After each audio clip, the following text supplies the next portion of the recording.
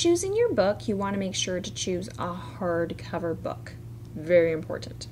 You don't want a soft cover book because honestly, the spine is not that stable.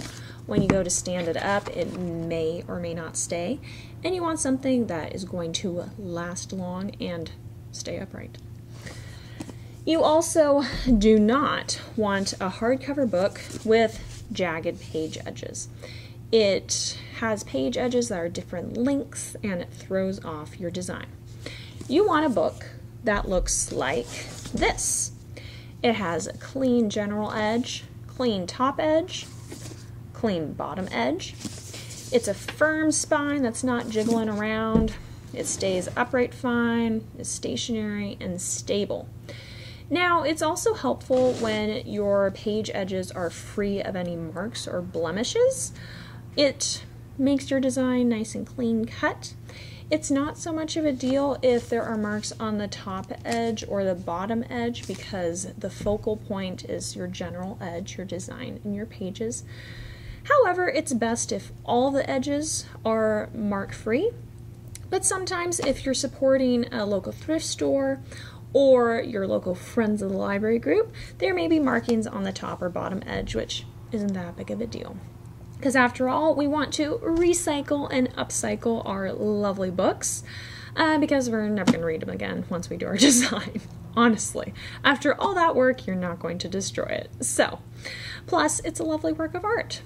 Either way, you also want to make sure that your pages are not too thick or thin. That can throw off the design. If they're too thin, like with pages from a dictionary, then your design gets all compressed. You can't really see it. If they're too thick, it's not that big a deal. You can tie a ribbon around it to scrunch your design and make it more visible. But it's good just to choose page edges of a normal thickness.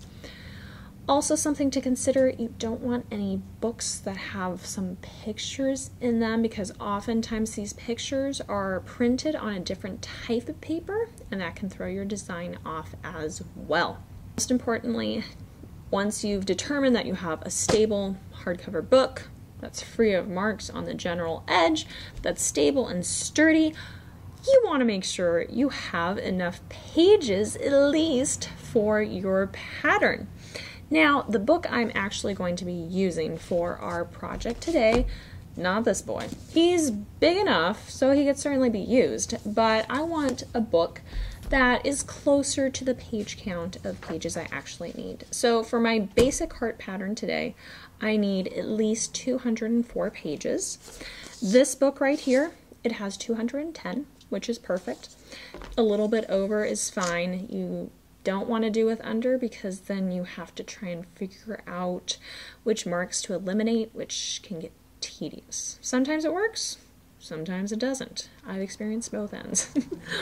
And it has clean edges. Also, you need to make sure that your book is a certain length by measuring along the edge. So this pattern says it requires a minimum height book of 21 centimeters. I'm cutting mine a little bit close because this one has about 20.5 centimeters. I don't know if you guys can see that very well, but you'll just have to take my word for it. Either way, it is the book I've selected, and it's going to be the book you're seeing throughout the rest of these videos.